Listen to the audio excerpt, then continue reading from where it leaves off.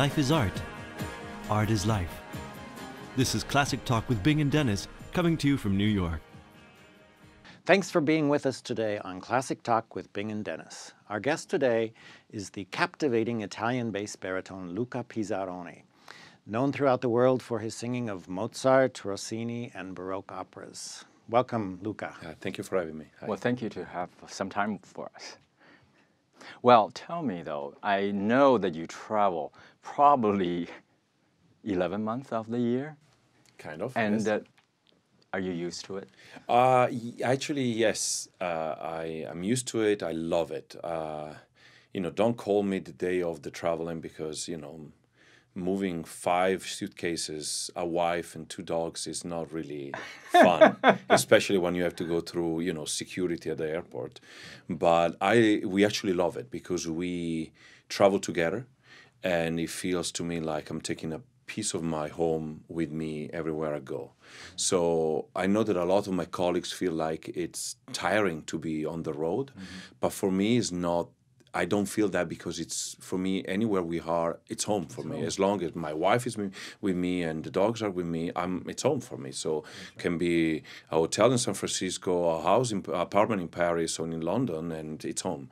So I'm used to it. I love it, and actually I like to change scenario that often. And I like that in every city I go, I have some friends and I get to see them. So it's not, for me, it's never been a problem. And actually I'm lucky because even my dogs love to travel. So no problem. How many years have you been on the road now? Now it's been professional. I've been singing for 12 years, which is unbelievable because it feels like I started yesterday. And yet it's been, such a long time. And you still love it? I love it. I really do. As I told you, the day of the traveling, when, after a concert and you are tired, you have to get up at 5:30 because you need to take the first flight in the morning to go somewhere else. And, I'm not going to be very friendly in the morning. But in general, I love it. You have 2 dogs? I have 2 dogs. I have a big one, a golden retriever, and a small one, a miniature dachshund.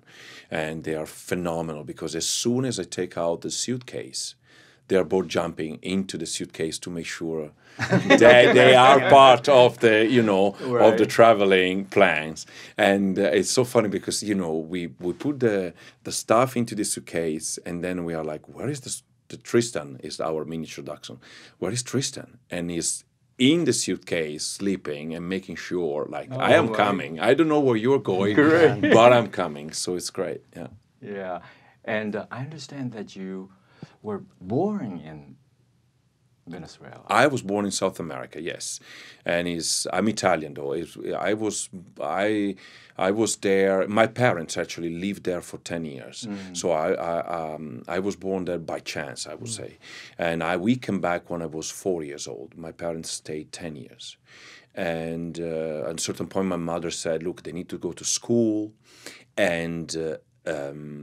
We need to decide. Either we stay here and they go to school here or we go back to Italy. And I have to say I'm eternally grateful to my mother that we actually moved back to Italy because actually I grew up in Busseto, Giuseppe Verdi's hometown. So I got exposed, quote unquote, to opera fairly soon. Yes. Practically I started listening to opera since I was 8. So I'm not sure I would have become an opera singer had I stayed in Venezuela. So was it your father's business or his working that took you to visit Venezuela? Yes, it was my father who would own a shop, a company, and he had to move there for 10 years. And then we came back, and I'm grateful because my grandfather was an opera lover, and so he was the one introducing me to opera. And from that moment on, I decided that's what I want to do. From really, it's kind of weird because actually at 11 years old, I was 11 when I decided to become an opera singer. You're kidding. I'm not. Your voice I know people think your I'm voice crazy, hadn't even changed at that point. I know, but the first piece of music I ever listened to was Ella Giamamamo from Don Carlo with Boris Christoph, and I thought I couldn't believe a voice could, a human voice could be that big, that dark. How a man can produce that sound. And I was immediately fascinated. And after that, I bought my first recording of Pavarotti, and that was it. I was immediately in love with the with the opera world, with how you can express feeling throughout the with your voice. And at 11, I saw actually a commercial on TV with Pavarotti singing, and I decided that's it. That's what I want to do. And I am actually lucky that I have a voice, because I'm sure a lot of people at 11 said, I want to be an astronaut. But you need to have in my case, the voice to be able to sing, and I was lucky enough to have a voice. Did you sing as a boy soprano then? Actually, you're not going to believe this either, because I never had a boy voice. Oh, really? At 12, 13, and 14, I was a tenor. Actually, I have recordings of me singing in Lucia le Stelle, all Ballo in Maschera, Ma se me forza perditi, all the tenor repertoire. I never had a boy voice. I always had a normal voice. And then at a certain point, around 15, 16, I realized that I was changing and I could not reach anymore the tessitura of a tenor. And so Carlo Bergonzi suggested that I shut up for a couple of years until I changed my voice. And then when I finally was 18, around 18, I realized that my tenor voice was gone. And I cried and cried and cried, because I always wanted to be a tenor, because I love the tenor repertoire, especially the Verdi tenor. It's phenomenal repertoire for me. And then I found out bass baritone, and I thought, well, it could be much worse. So, it could be much worse. So it's not that bad. Is your parents supporting you when you were growing up? Yes, I have to say they were very supportive, and I think they had a period that they thought, this is not going to last. But then they saw how in love with the art form I was, because I was going to school, and I would almost every Sunday I would take the train, go to a different city in North Italy, see a performance, and come back in the evening. And I never had a passion for disco music or soccer. So all the Sundays, instead of going to the soccer game, I would go and see an opera. And so they realized that I really had a passion for it. So when I decided to study music in Milano, the Conservatorio, they completely understood. And when I actually told them that I needed to go to South America to study with the tenor I met in Milano, my father immediately said, how much money do you need to go there? And which, honestly, I was surprised too, because I thought he would say, I don't think you should go. Instead, it was really incredibly supportive. And this is, I'm lucky, because it doesn't happen everywhere. They understand what I want to do, and also they have the money to help me with this. Because let's face it, to become an opera singer is really costly, because you need to pay for all these lessons, Are you the only child? No, I have a sister. Oh, but she's not into music. No. She's not into music. So when you went back, you went to Buenos Aires. I went to Buenos Aires for a And year. how did that work out? It worked out very well, because I met this tenor in Milano by chance. And let me tell you something. I was studying in Conservatorio Milano and had a teacher, and I was incredibly unhappy with her, because I was not singing the way I wanted it to be. I always had an idea, and one thing I always want is it has to look easy. Look easy. If it doesn't look easy and it doesn't feel easy, I think it's wrong. Because I want the audience to actually enjoy and feel I'm under control. Then, oh my God, is he going to make it? And at that time I was really struggling, and I was really unhappy, and I thought, I can see that I'm making an effort. And this guy, this tenor from Argentina, Rolando Sassola, said to me, it could be much easier. And I immediately connected with him. And we had a few lessons in Milano. And then he said to me, I have to go back to Buenos Aires. And I said, would you mind me to come and work with you? And he said, of course not. I would love that. And a friend of mine, a pianist from La Scala, told me the most important thing and I always repeat this to everybody. He said to me, nobody cares where you study. as long as you know how to sing. Because the first question when you sing an audition is, what would you like to sing? Nobody cares where you study, with whom, how many degrees you have. As long as you know how to sing. And so that was for me the moment I said, okay, I'm going.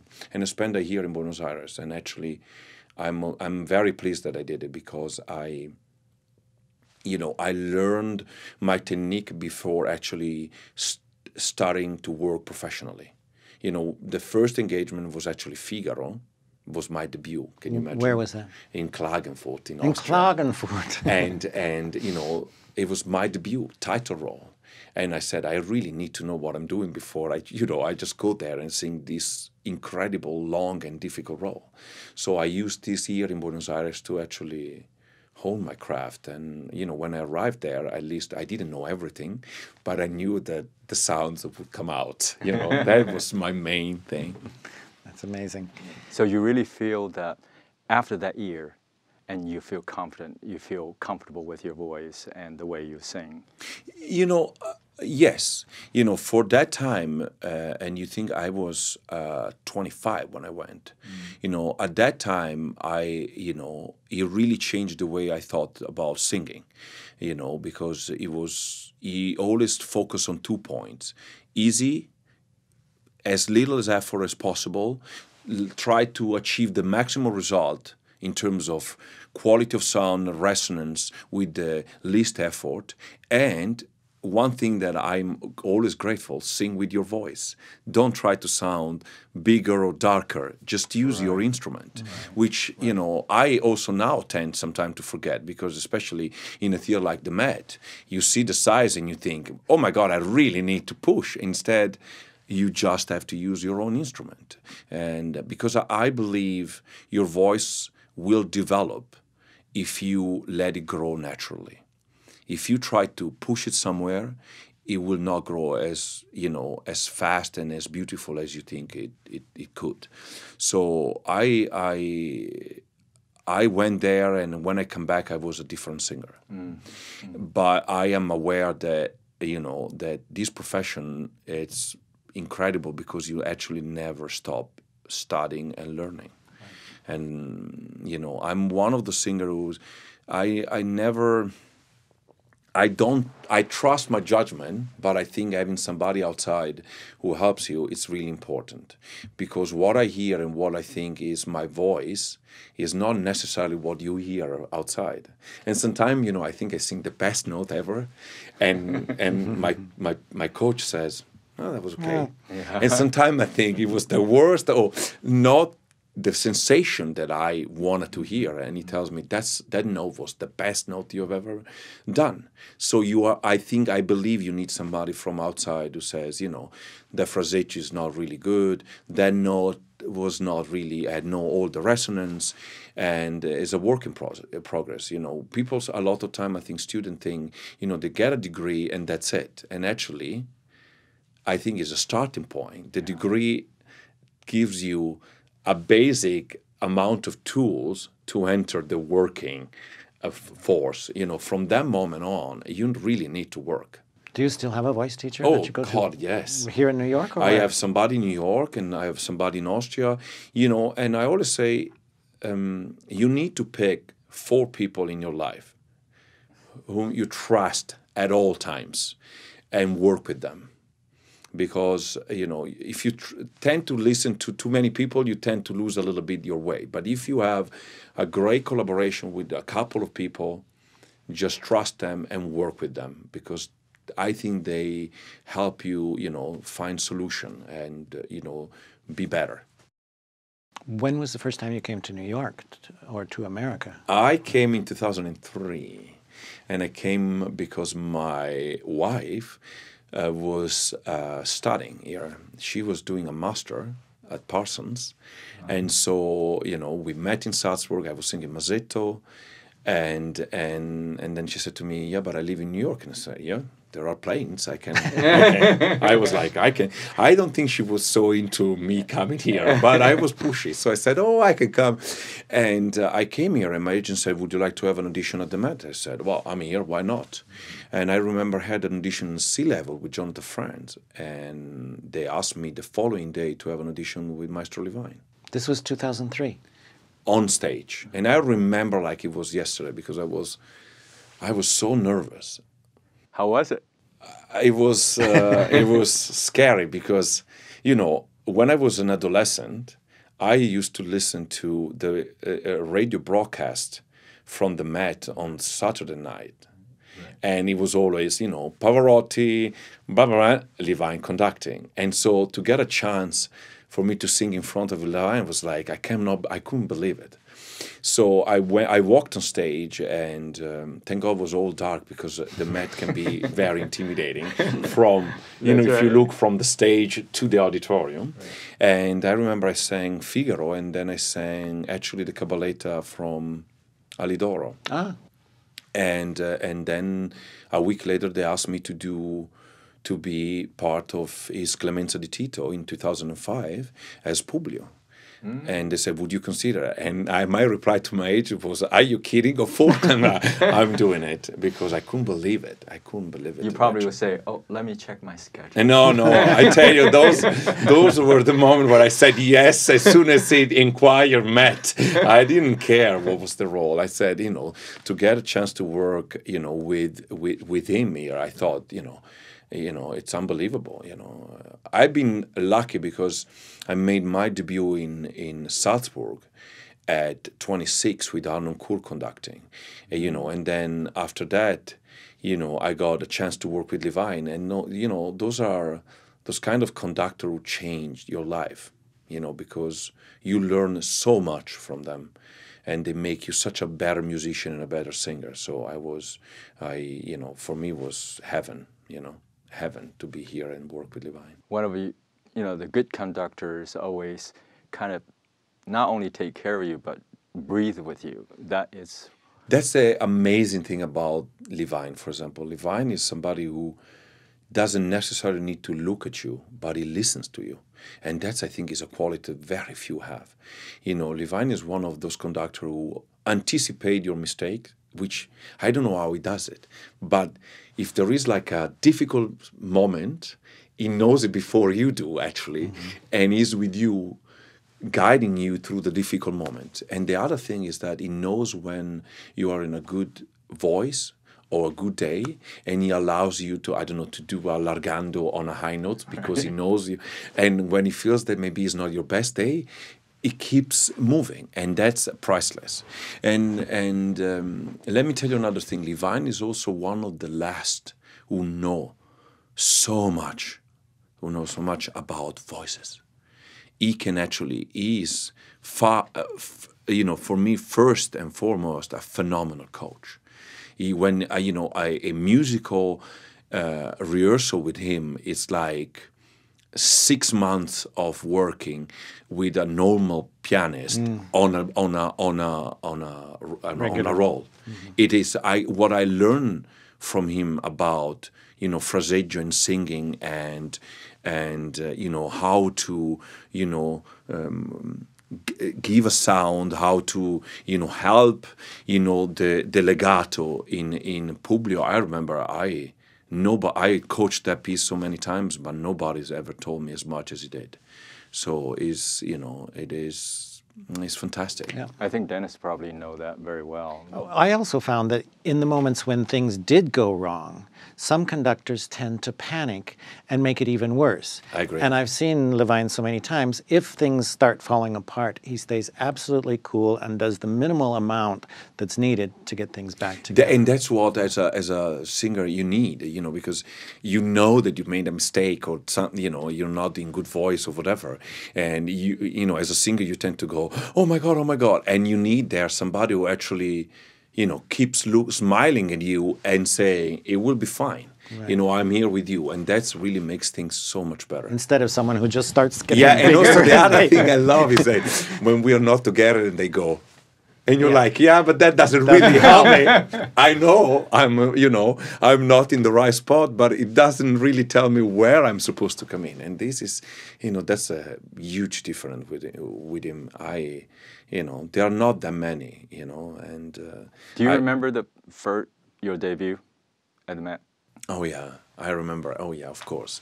I remember it was Anne-Sophie von Otter, it was Sarah Connolly, Frank Lopardo and Melanie Diener. And I remember the dress rehearsal because it was an open dress rehearsal. So it was actually for me the moment to be on the stage of the Met with an audience.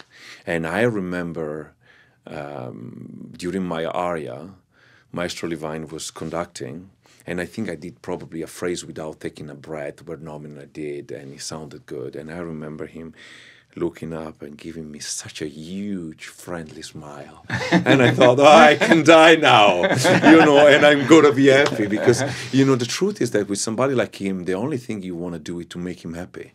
To have a smile like him from him, from the pit, it's just the most rewarding thing that you can hope for. Rewarding and makes you sing better, even better. That's the thing. It's Levine pushes you to be the best singer that you can possibly be. Let's hear a little bit of music. One of your best roles, or many roles, is Leporello in Don Giovanni. Madamina, il catalogo è questo, delle belle che amo il padron mio, un catalogo degli che ho fatti io. Osservate, leggete con me. Osservate, leggete con me. In Italia 640, in Lamagna 231,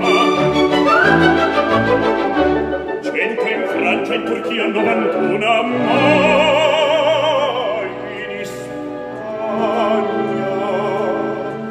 mai in Spagna son già 1.300. Great. This is from the Met, Don Giovanni, what year? 2011. How many times have you sung Leporello? Not that many times. I sang much more Figaro than actually Leporello, but I have to say Leporello is one of my favorite roles. I just love this guy. It's probably of the Mozart da Ponte, I have to say, together with the Count, my favorite role. I love Leporello because he's such a normal guy who's trying to survive, and he tries to witness something exceptional through the life of Don Giovanni. And so for him just to be around and witness this incredible force that Don Giovanni is, it makes him incredibly happy. And I always think Madamina, for me, it's the high point of Leporello, of the evening of Leporello, because it's his little Don Giovanni moment. Finally, he can actually talk about this catalog, and he has been working on it forever, right.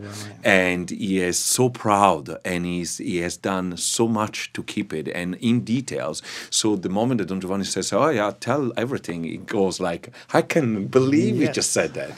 So, and it for him is a great moment. I don't think he's particularly nice to her because he goes really into details, but for him it's like it's energetic and full of excitement. Hold that note. Hold that note. We have to take a break, but we're here on Classic Talk with Bing and Dennis, speaking with Luca Pisaroni today.